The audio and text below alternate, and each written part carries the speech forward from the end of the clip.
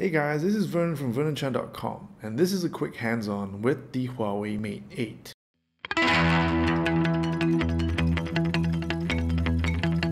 Unveiled at CES earlier this year, this is Huawei's biggest and baddest phablet, and it's coming to Malaysia. Out of the box, the Mate 8 feels great. Build quality is as you would expect from Huawei. In short, beautiful and top class.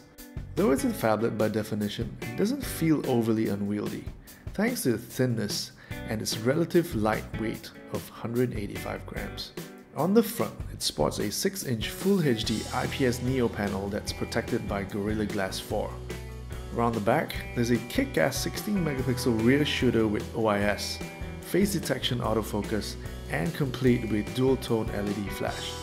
Just below the rear camera is a fingerprint sensor that is super fast and accurate.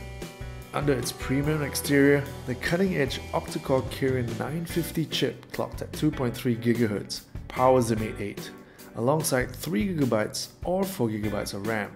Onboard storage options include 32GB and 64GB. The Mate 8 is a 4G LTE dual SIM device with a hybrid slot to fit a micro SD card. Keeping the device juiced all day is a large 4000 mAh non-removable battery. It runs Android 6.0 Marshmallow with Emotion UI 4.0 on top. The Mate 8 will come in two variants, Standard and Premium. That's it for now. Thanks for watching. If you like this video, give it a thumbs up and share it. Feel free to leave a comment below and subscribe.